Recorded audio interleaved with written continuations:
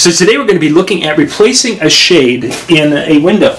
We're going to be replacing a select blind. This is a top-down, bottom-up.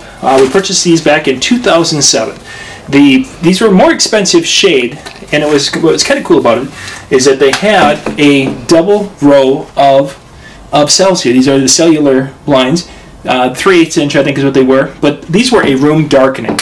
And in this particular with this particular shade, we had 3 of them in this room with 3 windows. You could almost make this so it was like nighttime during the day with these blinds. They were definitely more expensive, and we purchased these in 2007 with a lifetime warranty, thinking that you spend extra money, they'll be around for a while. Well, here we are 10 years later, and over the 10 years, we've got one, I think, maybe 2 in all of the ones we purchased in 2007 and 2008 that are still existing. The rest have died. Lifetime warranty for some companies means as soon as the products, once they're done, they discontinue them, your warranty goes away. And that's what we have here. So we're going to replace that. And the way we start off with that is there's 3 holders on this one.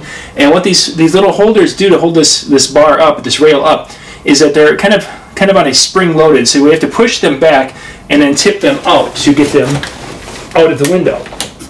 So push back and tip out. There's 1. Push back, tip out. 2. Push back, tip out. 3.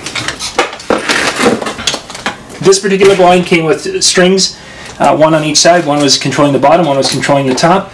There should be 2 strings on each side to allow the functioning of this blind. And of course they break, and the warranty doesn't kind of go for a lifetime on that one.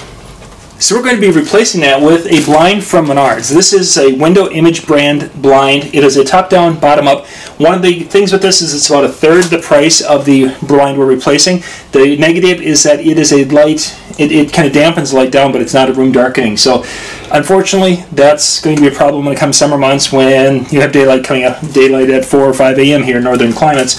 But for this application, I wasn't going to go spend that amount of money on a lifetime warranty blind and throw that money away. So I wanted a top-down, bottom-up, so that way in the summertime we can keep the blind at the bottom. This is a southern-facing window, and I want it so that we can pull the blind down, open up the window to get some fresh air in, or to get the daylight in, and not have the problem with the bottom being lifted up, where you're going to have the sunlight beating into the room during the day. We have an overhang here just outside the window, so that will, in the summertime, you won't really have light coming in on the top half of the window, only the bottom half of the window. When we get into August, when the sun starts to come down a little lower in the sky, on these very hot August days, you will have sun hitting about 2/3 of this window. Hence why the top down, so we can have this for light and blocking the light, the sunlight the rest of the way, is so important. So there's a few things we need to do with this. Is we have to put end caps on, because this was actually a custom cut at the shop, and what they did is they nip off on both ends of the blind. So we've got some caps we need to put on, some little spacers we have to get removed and such, and get it ready to go. But I'm going to take these out. One of the things you need to do is we're going to be retrofitting, and these brackets have to come out. There's no question about it. But I want to check and see if the spaces, maybe I can reuse the holes. So if you take a look up here, this bracket, a new bracket in this area is going to miss everything. A new bracket in this area, well, this is just instruction, so it's going to miss everything. And over on this side, the bracket's going to miss everything. So those spots where those 3 brackets exist right now are going to be spots that I can put the new brackets on and make the installation just a lot easier. If this would be a brand new installation, what I'd probably do is I'd actually come out about another 1/2 inch so that the blind is going to be more centered in this extension jamb area. That way it's not going to be up against the window or touching the window during the winter months when we have the blinds down, and we will actually get condensation on these windows and you'll get frost and ice buildup. If the blind's a little ways away from that window, at least the moisture is not going to get on the blind, and we can open the blinds on the top and bottom, get some air moving, and dry things out. So the first thing we're going to do now is get a drill and remove those 3 brackets. So now the kit comes with a little box that has some of the hardware.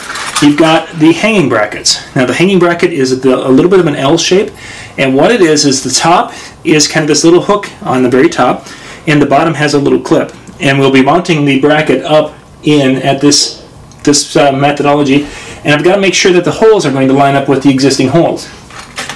We also have little plastic clips that go on the end. Now that was a cut in the store shade, which means that the ends are raw cut plastic. So we need to put these little ends, so there's 2, 4, the top and bottom rail, and then the very top where all the gizmos and such, there is the cover for that. There are little plastic handles that are in there, so you can put one on the top rail and one on the bottom, or two. There's actually 4 of these, 2 on top, 2 on the bottom, and good to go. And then there's some screws and a few other miscellaneous things that are in the box here. But the first thing we need to do is find out if those holes are going to line up with what we had.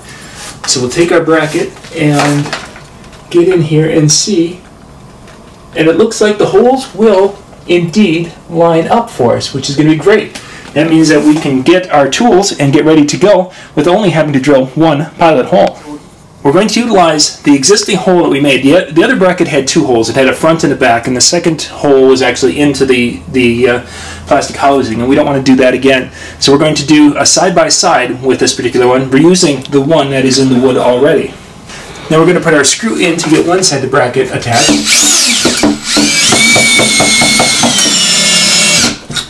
Get it close.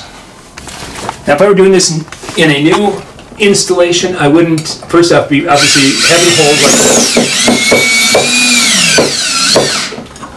And I would be marking these, putting them up there, getting them all squared off, and marking them, and then drilling those before we did the installation of the brackets. In this particular case, I don't want to go and try to mark it with one hole already made and find out that the hole isn't in the right spot. So what we're going to do is secure it, square it off with the one screw already in it, and then we'll come back and drill the pilot for the second hole.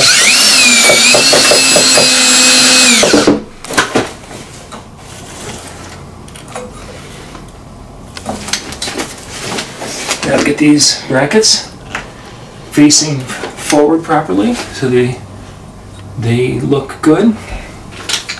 Next we're going to be doing a pilot hole on that second hole. Now this is the size of the screw that we're going to be using. And going into our kit here, we're going to be looking, and we don't want to have a drill bit that is too close to the same size. This is kind of a harder wood that we're getting into, so we're going to go with one that's a little bit smaller, that's trying to get something that's about the diameter of the inner shank of this screw without the threads. So the threads will basically bite into the edge of the wood. Now I'm looking at it, that would be somewhere between a 7/64 and 3/32. I'm going to go with a little bit smaller one with a 3/32 and use that as my drill for the pilot hole, because that should, if you take a look at that, you can see that the threads of the drill go out and beyond that. I'm going to use this just to get into the wood a little bit and then let the screw go through the hardwood, and then it'll go up into the piece of wood that's right above that in this construction.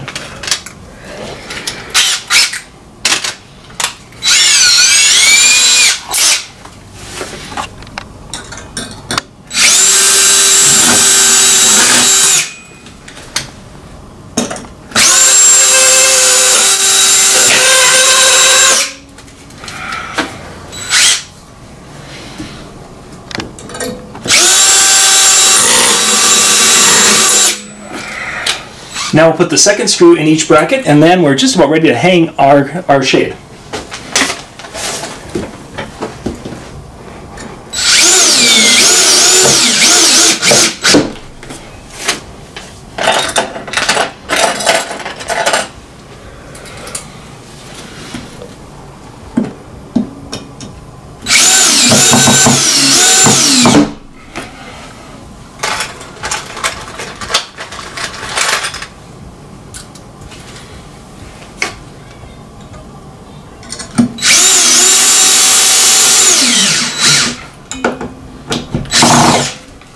Now this was cut at the store, so that means that the ends are both, we'll call them raw ends, and I need to put these little clips on them. Now I'm going to slide that over just a little bit. I want to have a little bit of a space here, but not too much, because there's a little metal strip that's inside that. And I need to have this little clip. There's a little clip right here, and it will catch on that metal strip. Now you'll see that this has a little bit of a bump on one side. That bump goes down towards the bottom. So I can line this up, and it snaps right on. And then I can pull all of the shade up above it and slide it right in. We'll get our top one. Again, the bump is on top with this one.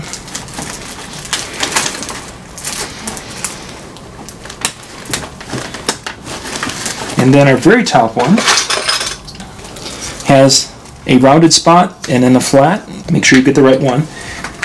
And you just snap that right in. Oh, this has got a bad burr here. This one might need to snap in.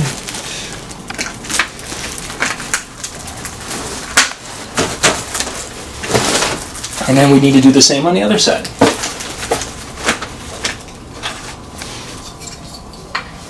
Rounded spot towards the front. Catch everything. Snap it onto spot. Then we'll get our top one in.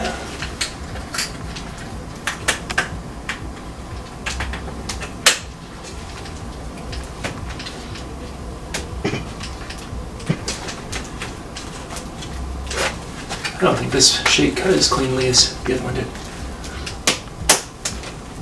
There we go. And another bottom one.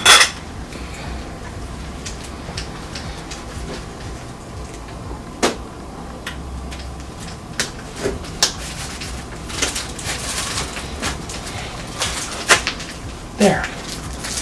Now I left the shade in the plastic just to kind of keep it together a little bit better whilst I was maneuvering things around.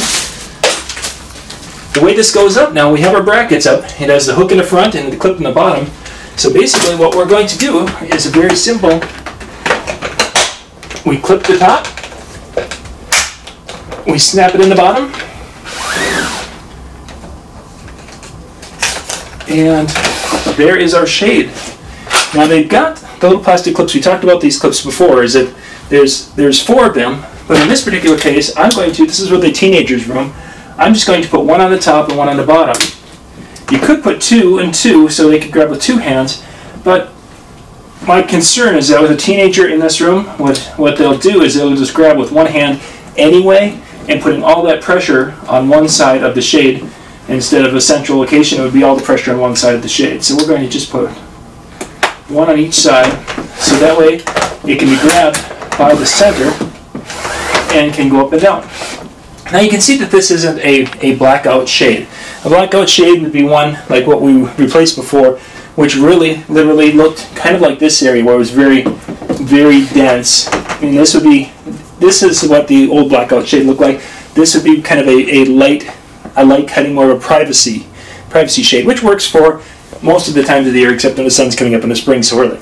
Anyway, that was replacing of a shade. This is replaced with a Window Images shade from Menards. Very simple to do. If I were going to again install this on new construction, I'd probably bring it out another inch, so it would be a little closer to the edge, keeping it just a little bit more away from that window. Otherwise, pretty simple to do. You need a drill, a screwdriver, and off you go. This is John Young with the Weekend Handyman.